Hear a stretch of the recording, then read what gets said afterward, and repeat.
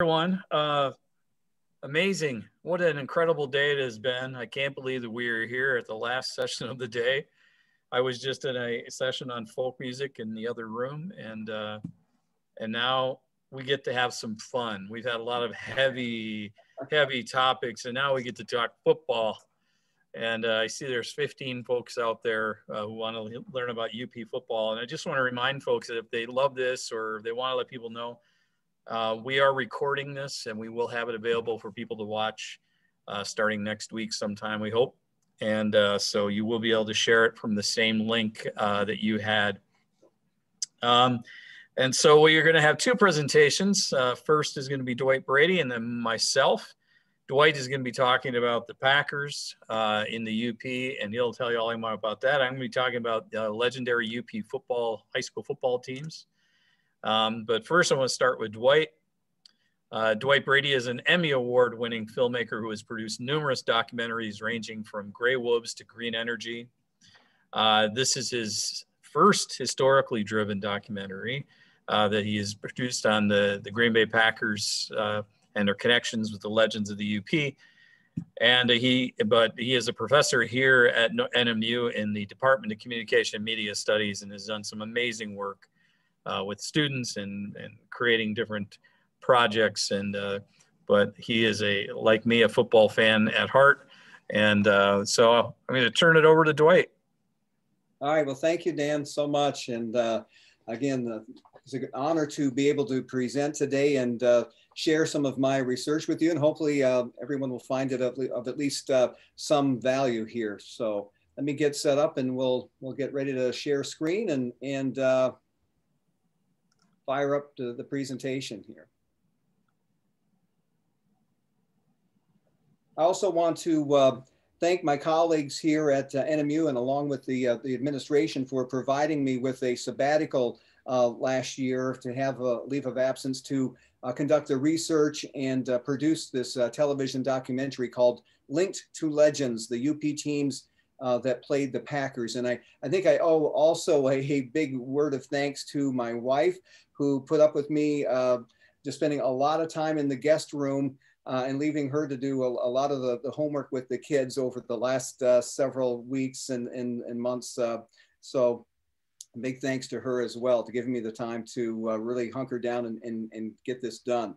It turned out to be an hour and 10-minute documentary that looks at the UP town teams that played the Packers and other NFL teams between 1919 and 1926. And as I mentioned, a lot of work went into this. I mean, hundreds of hours of shooting, writing, and editing, and then hundreds of phone calls, hundreds of emails, and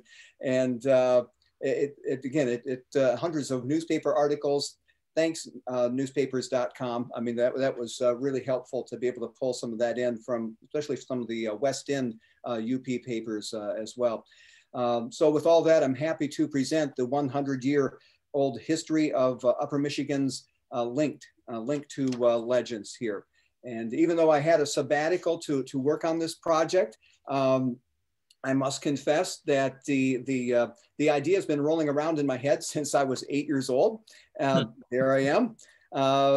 And what happened was my dad knew I was a big Packer fan, and he brought home a Packer preseason booklet one fall, and it had, of course, all the pictures of the players and a little biographical and statistical information about each player. And at the very end, though, because I read this thing cover to cover, and at the very end, it had the schedule of every single game the Packers had ever played, or every season, and it had the team and the score of each game. And I noticed some of the teams that the Packers had played were towns from the UP that even at 8 years old, I recognized. I mean, I'd heard of Ishpeming and I'd been to Menominee. So it was really quite a discovery for an 8-year-old kid from the UP to realize that his green and gold heroes had actually played some of the teams from the UP. And because at that time, my only reference for the Packers was, that they played teams from Detroit, Chicago, Dallas, and big cities like New York. So it really has kind of stuck with me all these years. And as we got closer to the 100-year anniversary of a lot of these interactions with the UP teams and the Packers, it seemed like the perfect time to take that deep dive into the subject matter and go beyond what I knew just from reading that little Packer booklet many years ago. And I think maybe the best way to introduce you to this subject matter is just to give you the 30,000-foot view with a video here that is basically the trailer for the documentary. Let me back up here and then we'll hit it.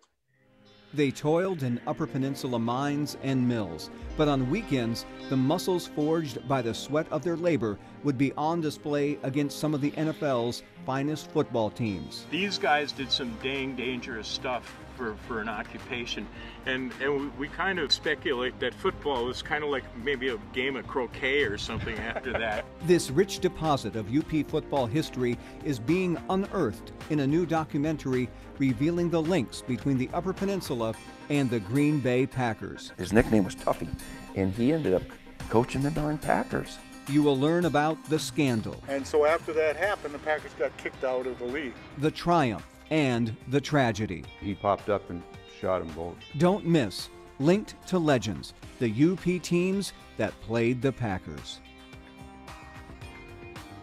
So when I think about the documentary now, kind of standing back a little bit from it, there are a number of themes that have kind of emerged. And one of them is that, the documentary is really a story about firsts. The first team the Packers ever played was from the UP. And their first road game, or in this case, a train game, because they rode the train up from Green Bay to play the Ishpeming-Nagani All-Stars here in Marquette County. And so in their first Thanksgiving Day game that we're going to get into in just a little bit, again, was played against a team from the UP.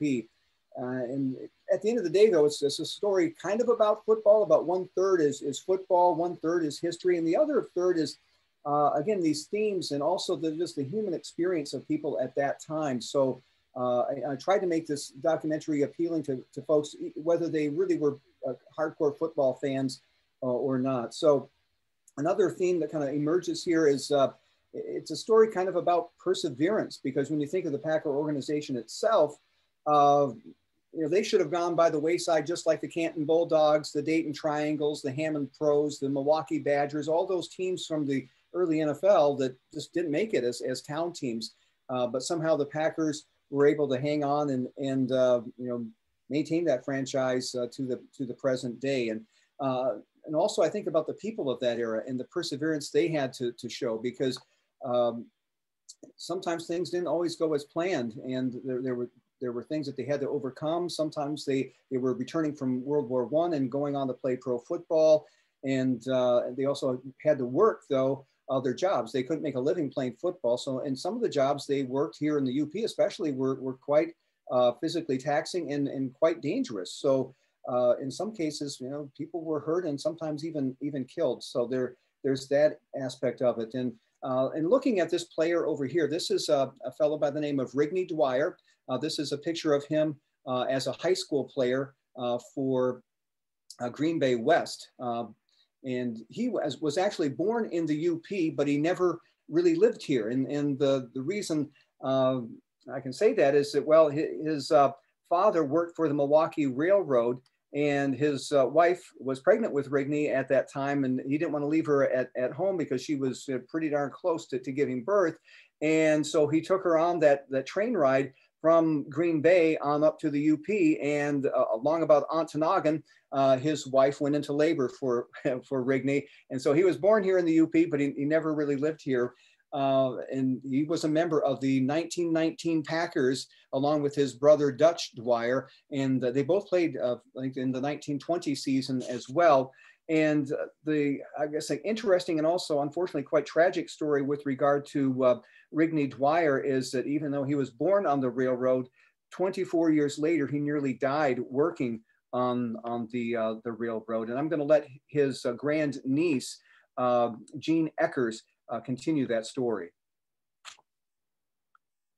The second meeting that year between Green Bay and Stambo would mark the first Thanksgiving Day game for the Packers on November 25th.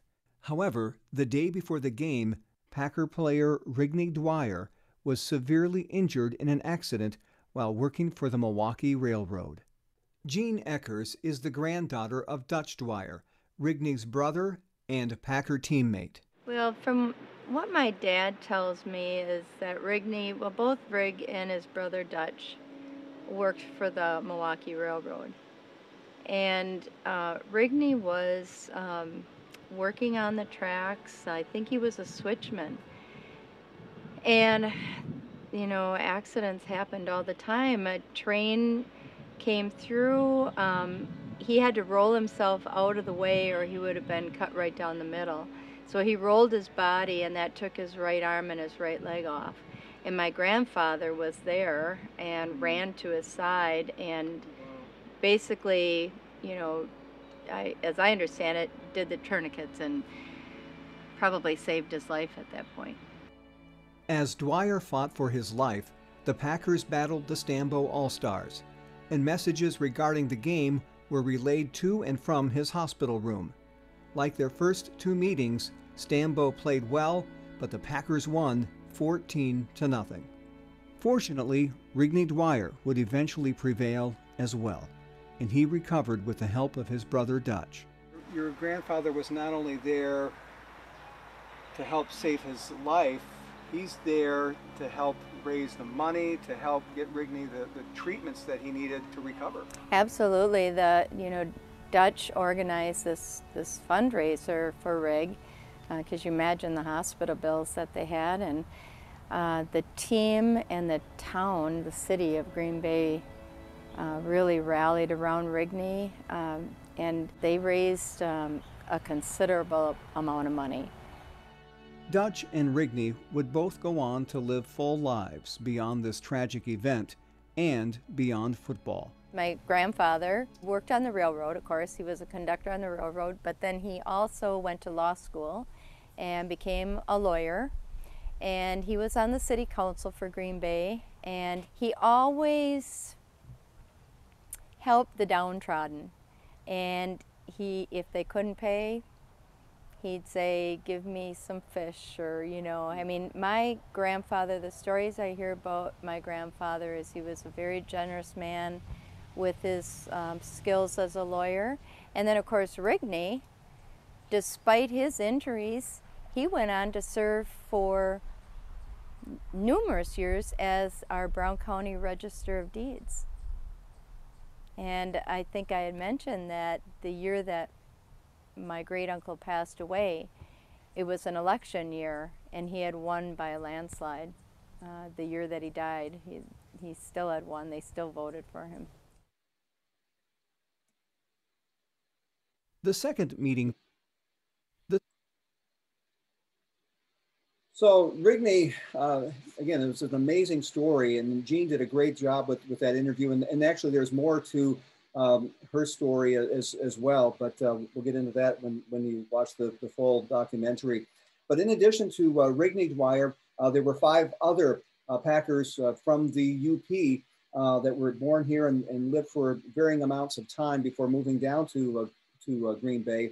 So a total of 6 players were on that original 1919 team. I think there were 22 players total that made up that very first team in Green Bay.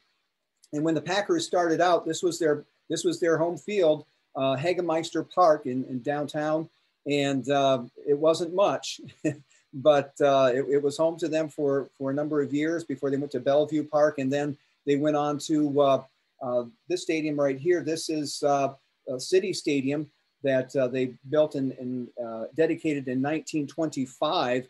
And another interesting first about City Stadium is that the very first game that they played there was against a team from the UP.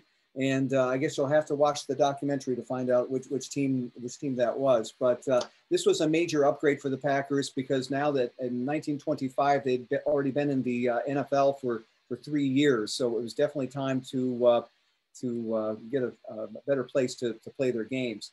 At the individual level, just a number of people stand out. And again, I interviewed 16 different folks, and I don't really recall how many different players and the different combinations of teams and whatnot that I put into the documentary. But this is Wally Neiman.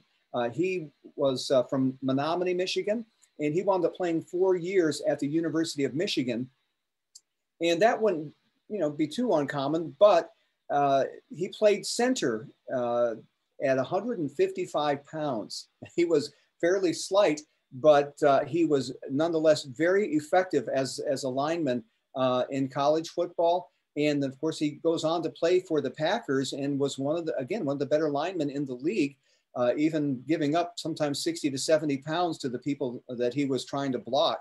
But even moreover than that, he was more than a football player. He was a very bright young guy, and he was an inventor.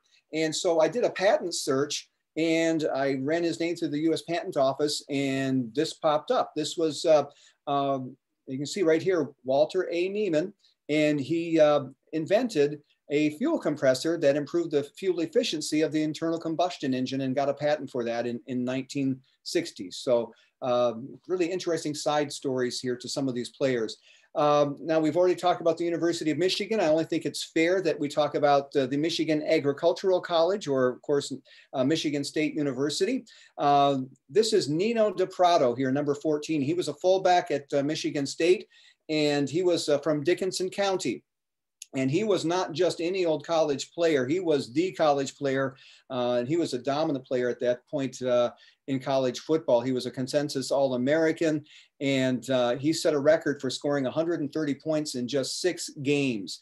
And again, at that time, the teams weren't running up huge scores, so that was really quite an accomplishment. Actually, against Michigan, he scored all 3 touchdowns. He was quite unstoppable at that point. And he went on to play for the Detroit Heralds and the Detroit Tigers in the early NFL, and then just stepped away from football and spent the rest of his life in the National Guard. So again, a lot of these guys had served in World War I, and they had a strong sense of service. And so we see that theme kind of borne out in the documentary several times.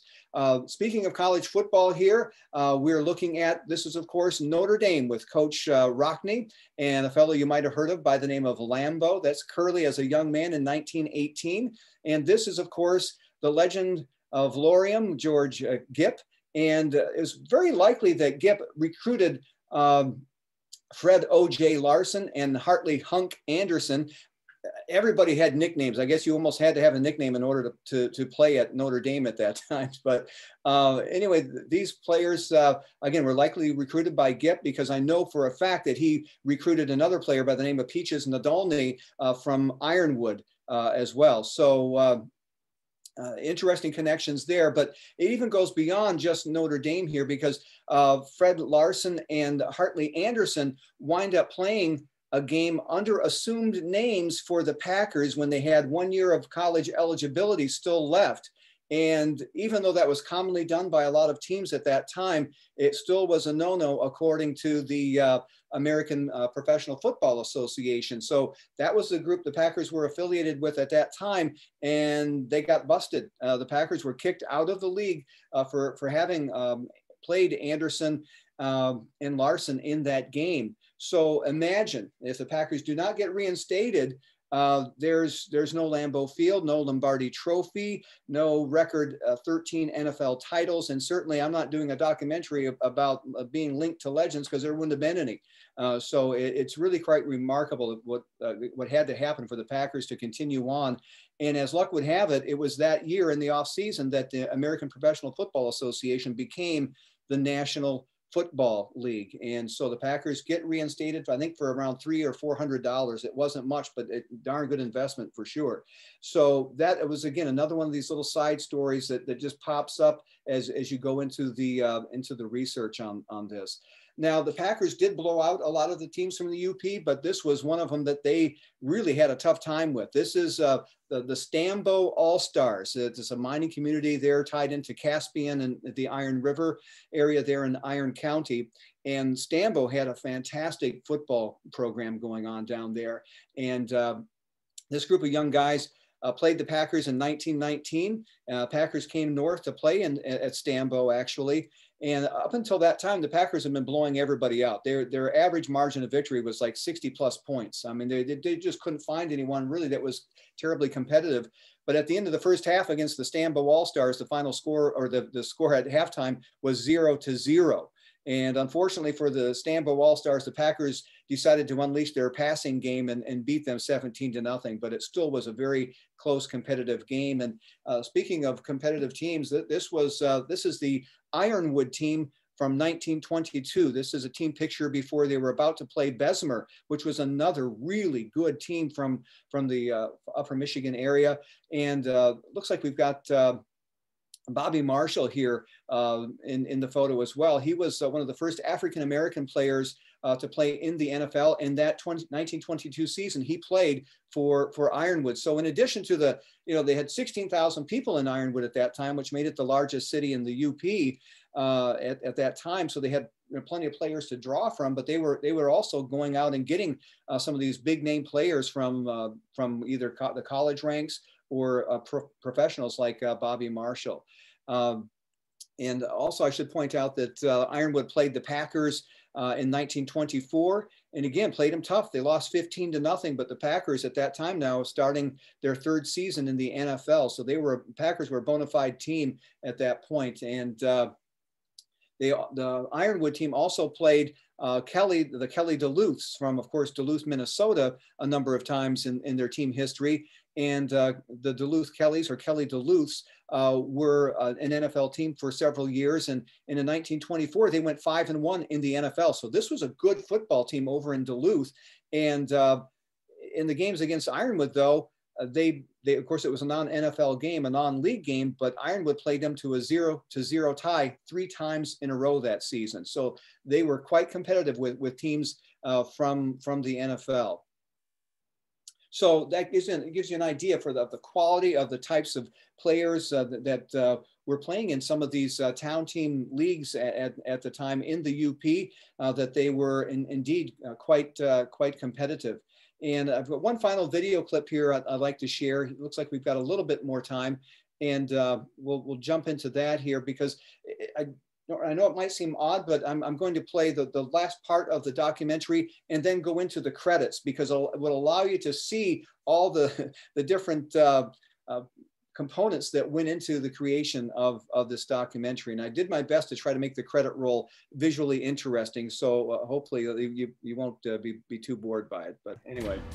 The real loser on that day would be the entire UP, because it became clear that the Packers were now truly in another league. From this point forward, the contests would be against bigger cities and bigger names, and the Packers would soon win 3 NFL championships in a row. But I'd like to think that the spirit of the miners, mill workers, and yes, those meat packers who played for the love of the game still lives on in the only town team to survive from its inception to the modern day NFL. So we can all take some pride in knowing that the early years of the Packers and other fledgling NFL teams and the legends who played for them will be forever linked to Michigan's Upper Peninsula.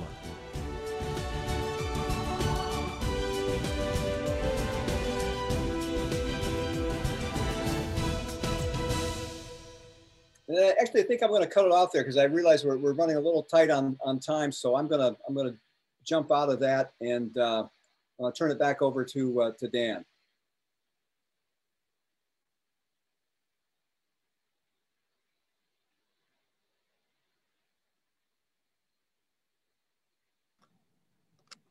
That was great, Dwight. Thank you. You're gonna have to end your sharing here. I don't know. Oh, okay. Yep. There we go. All right, fantastic. Now it's my turn to share. Yeah, here we go. I just realized that these are 20-minute sessions, not half-hour sessions. I figure I better. Well, that's all right. We're the last one. We're the last one today. So, it's not showing my. Oh, there it is. Okay.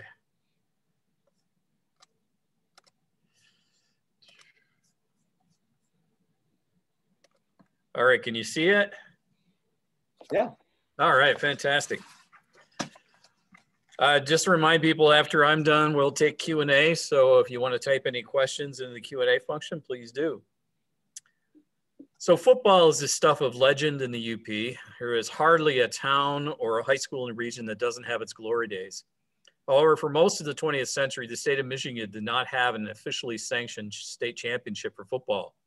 Some of the UP's greatest teams never had a chance to show the talent to the rest of the state and possibly college recruiters and the great talent that existed up here. As Dwight Brady mentioned, the roots of football go very deep in the Upper Peninsula. As early as the 1890s, high schools throughout the UP were fielding competitive football teams.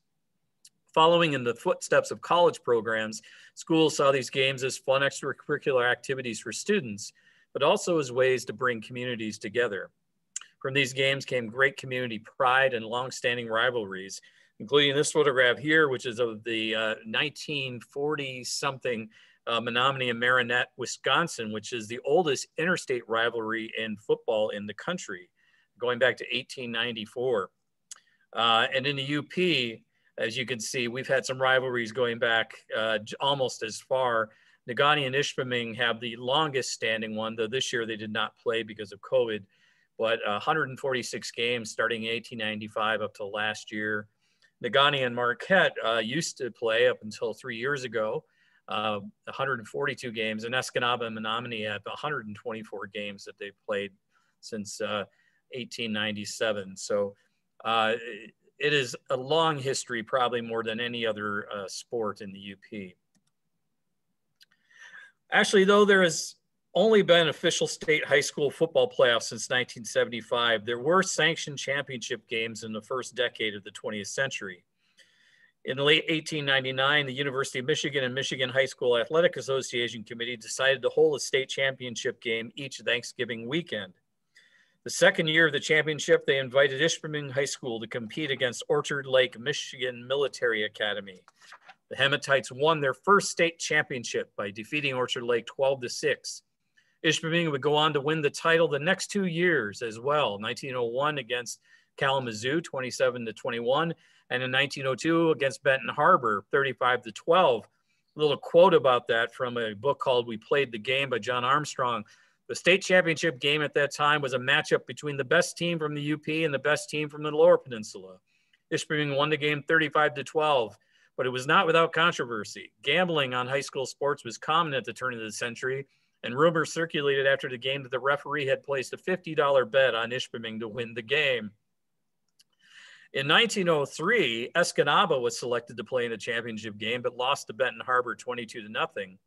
Escanaba had a season record of 6 wins and 1 loss to the Escanaba City team, which existed, as Dwight mentioned, and 1 tie. The high school team played Mount Pleasant in the state championship and won 16-5 the following year. In 1905, Ishpeming would return as the state champion, defeating Grand Rapids Central by a score of 17-5. And after the 1906 game, there was no longer one held on a yearly basis. Escanaba's high school team in 1907 was supposed to play Saginaw in the state championship, but the Saginaw team refused to play them either at home or in the UP. And therefore they won by forfeit. The next year, Escanaba was the UP champion game, but the game with Ann Arbor was never materialized. For the next 70 years, there was no actual official state football championship, though occasionally games were organized by the best teams in the state at the end of the season. In 1925, Ironwood High School put together one of the most powerful teams in UP history. Led by fullback John Cavosi, the Red Devils went undefeated through 6 games during the regular season, outscoring their opponents 165-0. Cavosi not only led the team in running, but also set a world record distance with a drop kick of 55 yards. The only blip on their season was a tie with Superior, Wisconsin, 0-0. At the end of the season, the state director of athletics decided for the first time in several years to invite a UP team to come down and play a championship game. It was Ironwood's first time playing in lower Michigan, and its opponent was the much vaunted Redford High School. The Red Devils were not given much chance in the championship game held on Thanksgiving Day in Detroit.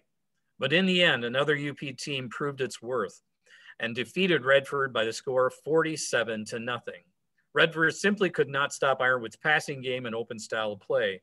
John Cavosi would later go on to be a standout player for the Wisconsin Badgers and then the Portsmouth Spartans, the precursor to the Detroit Lions in the NFL. After 1925, there's no record of the best teams of the UP playing teams downstate other than in regular season games. This is a pity because the UP had such strong football programs during the next 50 years. One of those programs was the Sault Ste. Marie Blue Devils, who between 1929 and 1932 had a record of 22 wins, 2 losses, and 4 ties. In 1930, the team went 8-0, sharing the mythical UP title with Bessemer, who were also undefeated. Another powerhouse team from that time was St. Joseph's Purple Warriors from Escanaba, who in 1931 and 1932 went undefeated with a record of 14 victories and 4 ties. A side note, the Beaumier Center's benefactor, John Beaumier, was a star player at St. Joe's, which earned him a football scholarship to Northern Michigan College in 1949. Because of the lack of a tournament, in 1949, the Upper Peninsula Sports Writers Association created the Barber Trophy, named for the former legendary coach of the Sault Ste. Marie Blue Devils. Floyd Barber and some of his players from his 1913 team raised the funds to create the trophy, and this is a picture of that team with Floyd Barber. It has been awarded every year since to honor the best football team in the UP as voted by the UP sports writers. Menominee has held the trophy more than any other school, having won 23 times. This year, Marquette took the honor of the Barber Trophy for the first time since 1975. Calumet received the trophy in 2019 for the first time in their history. Between 1949 and 1975, there were many legendary holders of the Barber Trophy. In its very first year of existence, there was a controversy over which team deserved it. When undefeated Stambo was given the trophy over Newberry, who had 1 tie against Ironwood, yet Newberry were voted the Class B state champs by the Detroit Free Press. Newberry's winning ways continued in the 1950 season, led by backs Joel Beaumier and John McIntyre. The Indians dominated all their opponents, ending the season with a perfect 7-0 record. No team came within 3 touchdowns of Newberry in any of the games. The Indians outscored their opponents by an incredible 217 to 20 points, and they ended the season ranked 3rd in Class B. In 1950 season, they would go down as the greatest in Newberry history, a perfect 8-0, extending their winning streak to 21 games, the longest in UP sports history at the time, scoring 276 points to their opponent's 16. Their closest game was against Marquette. They won 28-2. Their running back, Tom Taylor, and center were named to the All-UP team, and they received the coveted Barber Trophy in addition to being ranked #1 in Class B by the Detroit Times.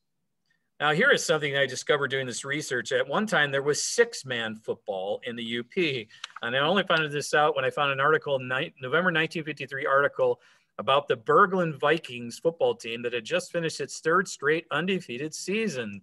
Between 1951 and 53, the team went 18-0, defeating other 6-man programs at Ewan, St. Ambrose, and Ironwood, and Mercer, Wisconsin.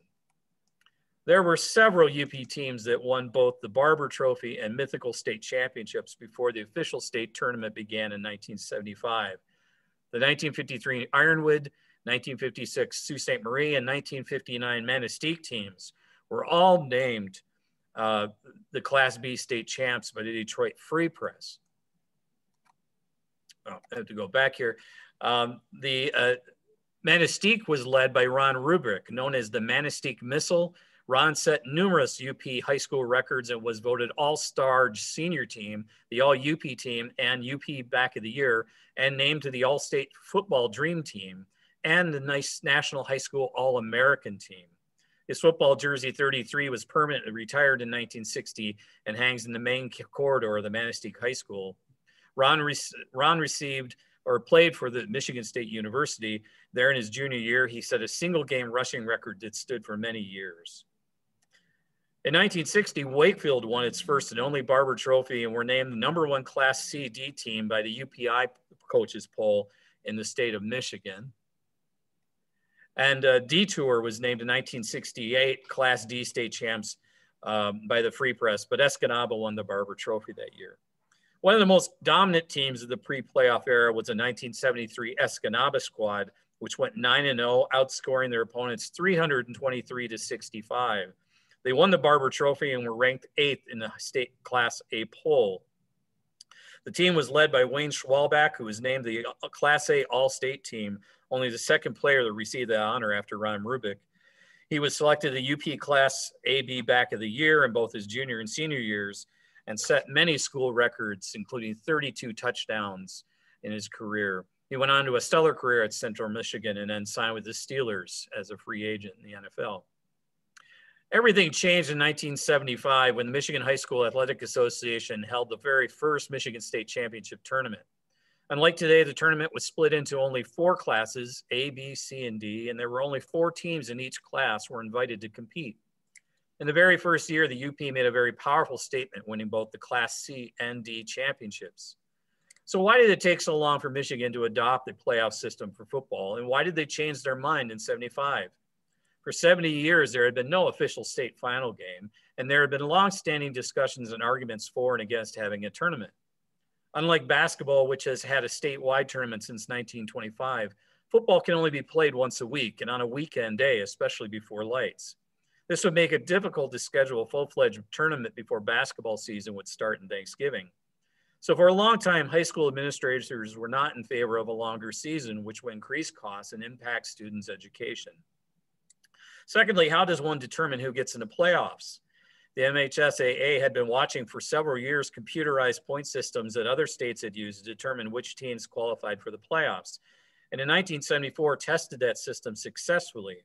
However, there were many coaches and schools that were still very concerned because they believed, and rightly so, that the new system would break up some of the traditional rivalries and conferences. This did in fact happen in some cases because teams gained more points by playing larger schools, rather than long-standing rivals who just happened to be in a lower class. Lastly, there had long been a feeling in amateur football that playoffs didn't accurately determine who the best team was, but rather a team should be evaluated on its entire season, just as college football did until it instituted a limited playoff in 1998. The MHSAA was satisfied with the test of computerized system in 1974. In 1975, announced the first tournament would take place at the conclusion of the regular season. In the very first year, the final results of the computerized rankings were controversial and many great teams were left out, as we'll see later. But the results of the tournament created an enormous amount of excitement and public support for an expanded format. In Class C, the Ishpeming Hematites found themselves in a tough spot. Not only were they playing their first state football title in 70 years, but they were playing the dominant Hudson Tigers. Hudson entered the game with a national winning streak of 72 consecutive games. During an 8-year period, they had not allowed more than 21 points in a game. Anticipation for the game was great, but the odds were heavily in Hudson's favor. Still, the Tigers had never played a team from the UB before, and they met their match. Led by a backfield duo of Mark Marana and Mike D'Angelo at running back, Hudson could not stop Ishpeming's powerful option-driven offense. The Hematites scored 24 points in the first quarter on their way to a 38-22 victory. D'Angelo led the way with 150 yards rushing and 2 touchdowns. It was a stunning victory celebrated not only by fans from Ishpeming, but across the UP. And as Ishpeming coach Mike Molesky said to the press after the game, "I've been trying to tell you guys, we play pretty good football in the Upper Peninsula." On the very same day in 1975 that Ishpeming defeated Hudson for the Class C title, Crystal Falls Forest Park Trojans won the most lopsided state final in Michigan history in Class D in Kalamazoo. After pounding Posen 67-0 in the state semifinal, Crystal Falls Forest Park soundly defeated Flint Holy Rosary in the final 50-0. The team was led by 4 rushing touchdowns by Bill Santilli, a state final record that stood for 35 years. The Trojans would return the next year to beat Holy Rosary by a score of 14-6. But a dynasty had been created that represents one of the UP's most dominant and successful football programs. Now, since 1975, Upper Peninsula teams have won 27 state championships and have played in 55 state final games. The team with the most state championship victories is Ishpeming with 5, and Crystal Falls Forest Park has the most state final appearances with 14. Maybe the UP's greatest moment in high school football was when the Eskimos of Escanaba did the most impossible thing, winning the Class A state championship in 1981. Led by offensive and defensive standout Tony Altabelli, the Eskimos beat teams from high schools over twice their size to win the tournament. In the final game, they defeated Fraser 16-6. This is still the only UP sports team in any sport to win a Class A state championship.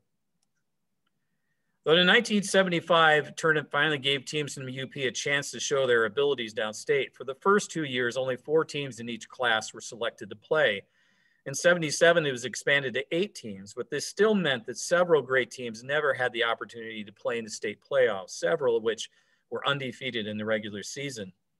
The same year that the state football championship began, the Marquette Redmen went undefeated and were awarded the Barber Trophy. However, they were a Class A team, and they were not invited to play in the tournament. The reason had to do with the scoring system, which gave points for victories based on the size of the schools you defeated. Marquette played mostly Class B and C teams. Escanaba was the only other Class A team, and so they didn't get enough points to qualify. This happened to many UP teams and probably Lower Peninsula teams as well over the next decade. In the same year, Norway High School also went undefeated and were tied with Ishpeming for playoff points. However, Ishpeming won the region due to their opponents having a greater percentage of wins. Ishpeming proved themselves worthy, winning the aforementioned state final against Hudson. The next season, Norway went undefeated again, outscoring their opponents 342-56.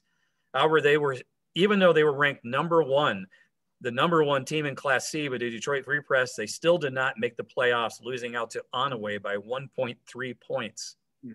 However, in 1979 and 1980, they dropped down to Class D and won consecutive state championships. The Hancock Bulldogs were also undefeated 2 years in a row in 1983 and 1984, but did not make the playoffs. The Stevenson Eagles went undefeated in 1982, but were not selected. Maybe the worst snub ever was when 1981 Baraga Vikings went undefeated, outscoring their opponents 379-42. Instead, Crystal Falls Forest Park was selected for the Class D playoff, even though they had 1 loss to Bessemer, a team Baraga had beaten. The reason why Crystal Falls was selected was because they had more victories over Class C opponents than Baraga. It was due to the unfair snubbing of teams like these that in 1985, the MHSAA expanded the playoffs to 16 teams in each class, and then in 1990 further expanded the tournament to 8 classes with 16 teams each. In 1998, the MHSAA created the current system, which selects 256 teams across the state with 5 or more victories during the regular season and then divides them into 8 divisions by school size. In addition, there are several dozen 8-man football programs that are split into 2 divisions. This system is much more fair since in the past there were many small Class A teams with 1,000 students who were playing against schools 2 or 3 times their size in the playoffs.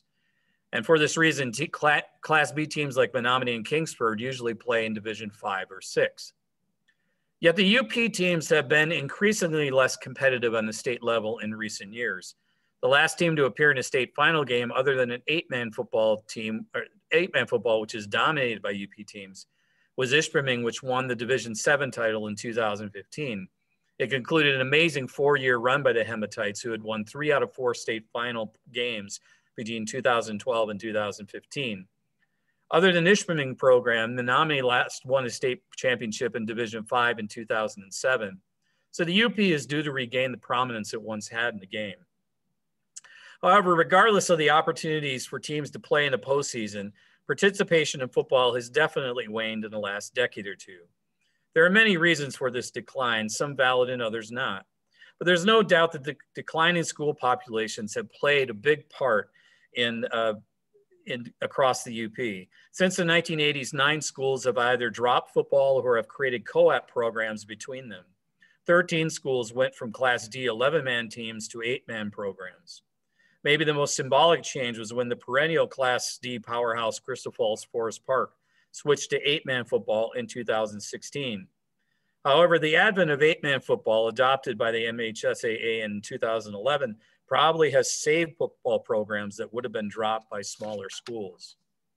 Still, the UP has left a true mark on the football landscape in the state of Michigan and beyond.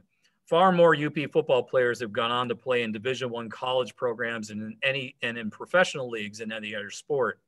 Many of those players and others have gone on to become legendary football coaches on the high school, college, and pro level. I wish I had time to list all these individuals, but many of them have been inducted into the UP Sports Hall of Fame, So you should go to their website to learn more. And this is one team that definitely was not a legendary team, but I put it up there because I'm on it, along with my brother Paul. This is the 1982 Wakefield Cardinals. We had a whopping 1-7 record. We beat White Pine. And I'm in the second row, third from the right. Paul's in the front row, third from the left. Next to Brad Gravel, who played here at Northern Michigan University as a defensive back. So I just wanted to pull that up for all my Wakefield brothers and friends out there who I thought would get a kick out of that. And I want to thank Jim Dwyer, Russ Mackey, Ron Pesch, the Michigan High School Athletic Association, UP Football, newspapers.com, the Sports Writers Association, and the Hall of Fame for all their help in me collecting all this data, and there's a lot there. And with that, we've got about 15 minutes for questions and discussion, and it looks like we've got a question here. Someone says, Jack is very knowledgeable. The Shepich name is legendary in football in Stambo. Did you come across the Shepich name, Dwight? Oh, yes. Yeah. Of course, yeah, the Shepich name is pretty familiar down in that part of the UP because Frank Shepich was an outstanding player for Stambo High School back in the 1920s, and then went on to play at Wisconsin. And when he came back, then he continued on with the semi-pro league. Now that we talked a little bit about the Stambo team, the Stambo All-Stars, and he played for the All-Stars, I think in the 30s, and he continued on as a player coach, I think until about the 1950s, mid 50s, before they finally shut down the semi-pro leagues, because once television and NFL football kind of took over Sunday afternoons, it was really hard for the town teams to really make a go of it. But he kept it going for 3 decades, so pretty impressive.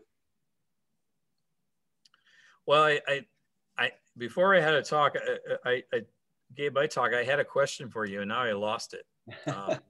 But we had talked about this some time ago that the great physicist Glenn Seaborg went to that game when the Packers played. Oh, the 1919 game, yeah. Okay.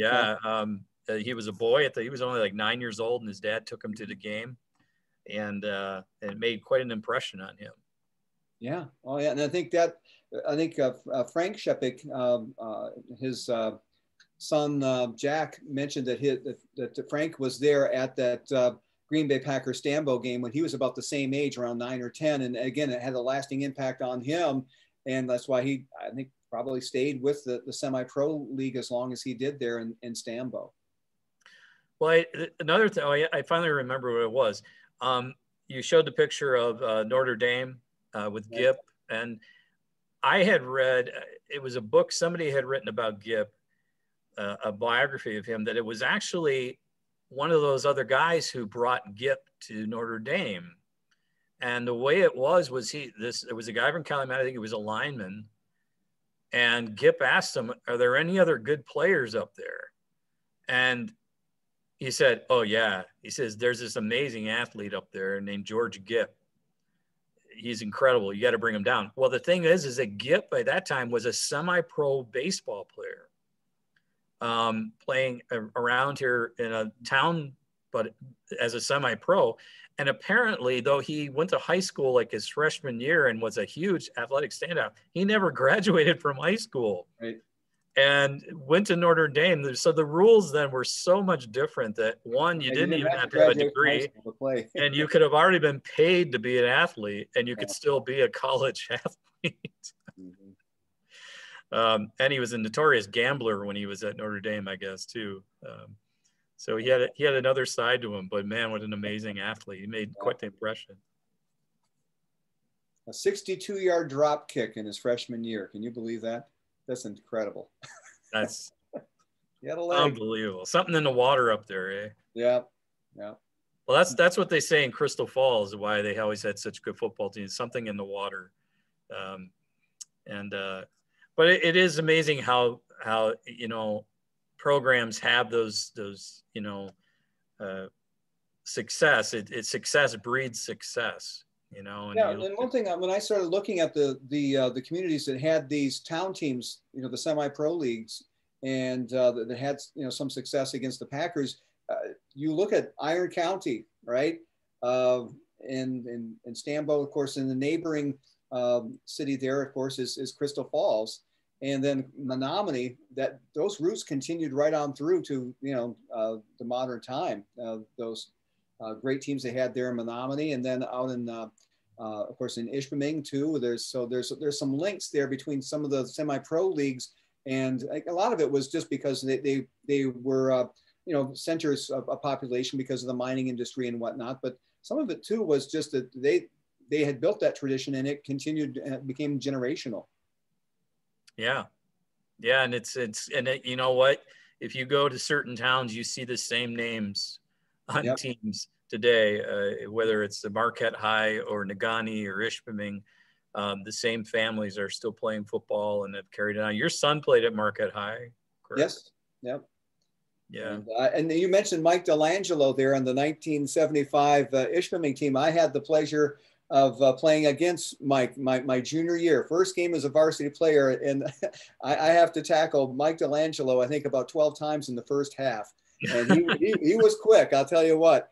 But then he went the other direction in the second half and ran off, I think, two long scores and beat us 14-6. It was a good game, but it was a treat just to play against him. He was outstanding. Yeah, I think about that too. I played against some really amazing players, some of whom went on to the NFL. Definitely played Division I college football. And I'd always dreamed of playing college football, but it was playing against guys like that I realized, I don't have a future in college football, at least at Northern, maybe somewhere else, but I wanted to come to Northern, so I knew my football career was over. But yeah, some amazing players that I've seen and played against. But I don't know, as a player, I've written about this. I wrote another article. This I wrote totally different from that, but I've got a complicated feeling with football as a former player. On one hand, I loved it. On the other hand, there's parts of it that I now kind of regret. Do you have any similar feelings about your days playing? Just a little stiffness in the neck. That's about it. I've got that too. Yeah.